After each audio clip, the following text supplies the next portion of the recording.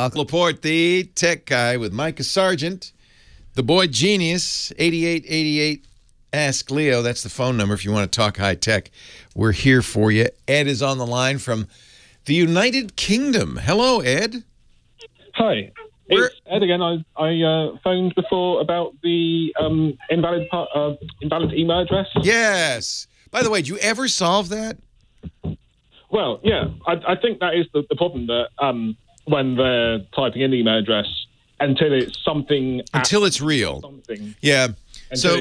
and I think that's what we came up with in the chat room in weeks later came up with was, as you're typing, a lot of websites have some JavaScript on the site that validates the email.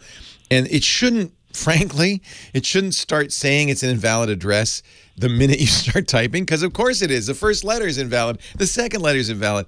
It's looking for an @ sign and a dot sign and a TLD, a domain at the end. And it should wait until you kind of get at least close to the end before it starts popping that up. Or maybe, ideally, and I think most sites do this, until you move to the next field. And then it says, well, wait a minute, you didn't finish this field. But you obviously found some sites that are checking it from character 1. And, of course, they're invalid. You haven't had time to finish. Let me finish. All right. Moving on. What's your next issue? Okay, well, this is actually one that I experienced today, but while I was looking for an answer, I found that it had already been asked on episode 1362. I don't remember that one. That was years ago. Yeah. I think it's... Let's see if Leo can remember the answer he gave on episode 1362, 500 episodes ago. It was about not being able to open PDFs on Chromebooks. Ah. Well, that actually is no longer a problem. He has a solution. Well, go ahead. What's your solution? I had it as a problem today. Oh. It seems the issue could be, if you've previously used Chrome on a different operating system, you might have set a setting where you tell it not to open PDFs in Chrome and use a different program. Right. And that setting is then transferred over. It's synced. When you're using it in Chrome. Oh. Then it gives an error. It's a similar thing, programmers giving errors that don't actually describe the problem. It says that there's no application that can open this file in the Chromebook. Yeah, normally Google Chrome, which is the forced browser on Chrome OS, can open PDFs and just says, yeah, I read it. In fact, nowadays all browsers can. The days are long gone when you had to download Adobe Reader to read a PDF. Those, even on Windows, Edge will do it now. So in this situation where you've told it before that you don't want Chrome to open it, you need to go to settings, site settings, additional content settings, documents, and then make sure it's set to automatically open them in Chrome. That's hysterical. It was set not to open them in Chrome, and therefore the Chromebook didn't know how to open a PDF. But as soon as you set that, it would open them in Chrome again.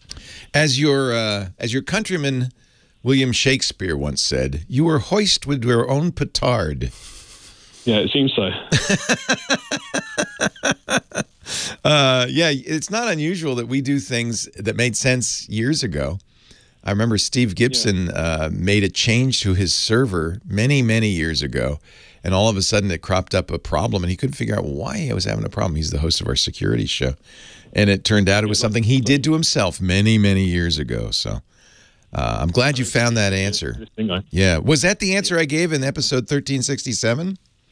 No, you said there's a extension, which also does work, called Cami, but to actually fix the problem. Yeah, you didn't need to do that. Yeah.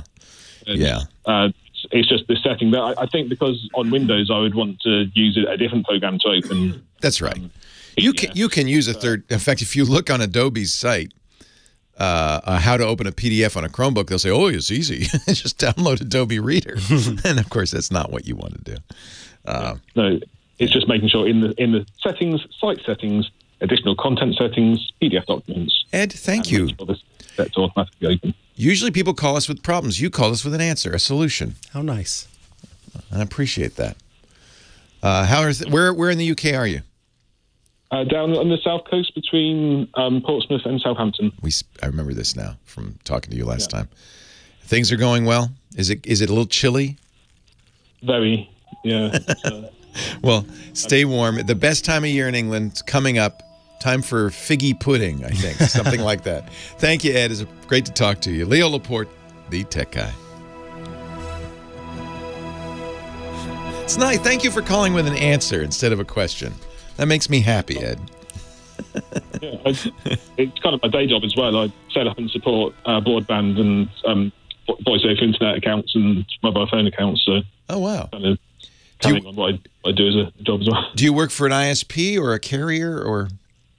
Well, an ISP reseller. We work with one of the long-term ISPs in the country and sort of set up accounts through them, and so the customers called us, and then if we need to, we call the ISP. But a lot of things like we can support ourselves. It's wonderful to hear from somebody, a professional, does what I do as an amateur, who does it professionally. I appreciate it. It's good practice. Yeah. Hey, thanks, Ed. You're welcome. Take care. Bye-bye.